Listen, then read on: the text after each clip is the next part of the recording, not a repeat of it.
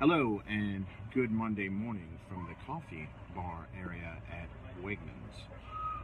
Over the weekend, there was a story going around about two Chinese language bots basically saying things that, let's just say, the party that runs China could not approve.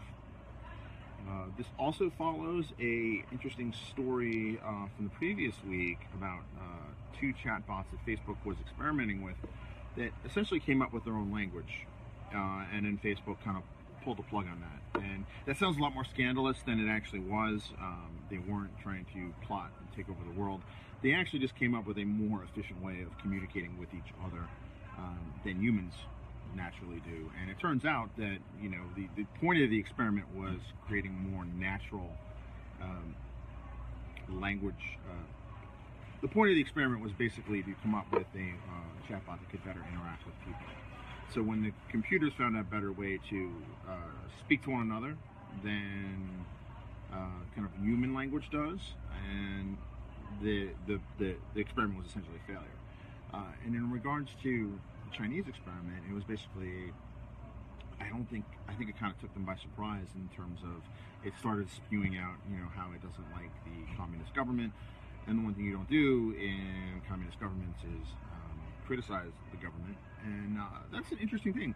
And if you go back even to what Microsoft has done, Microsoft has a robot now on Facebook Messenger called Zoe, which if you ask it certain questions, it will start to get a bit cagey, because there was some controversy where it claimed a certain book was violent.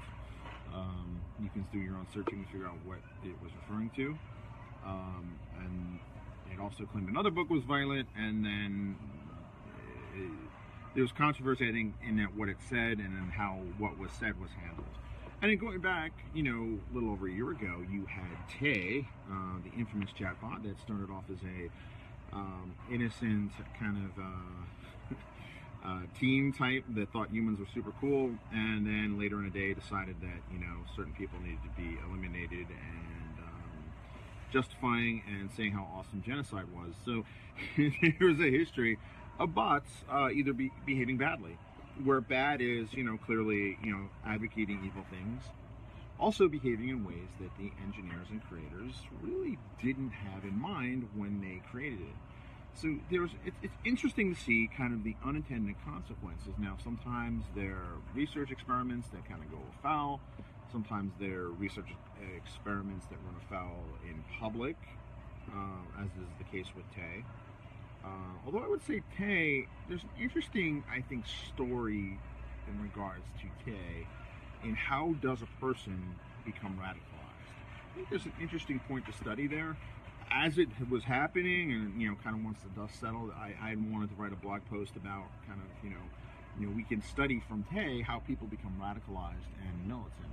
Although I was advised, as I was a Microsoft employee at the time, to avoid that topic with a 10-foot pole, and I did. However, since I am no longer employed by Microsoft, that might be something I'd be willing to write about, because I think there's something to be studied there in terms of psychology.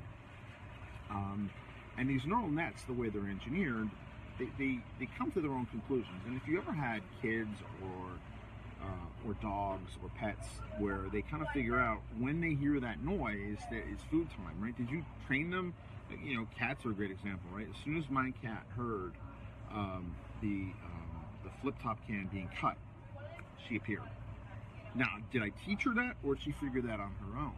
And there's plenty of other anecdotes. You know, my sons will come up with things that I'm like, I didn't teach them that, but they observed that. And while their observations may not be 100% correct, they are totally understandable. And I think that's what's unique about kind of neural networks and chatbots and natural language processing and this type of space, is that the computers are going to come up with observations kind of on their own.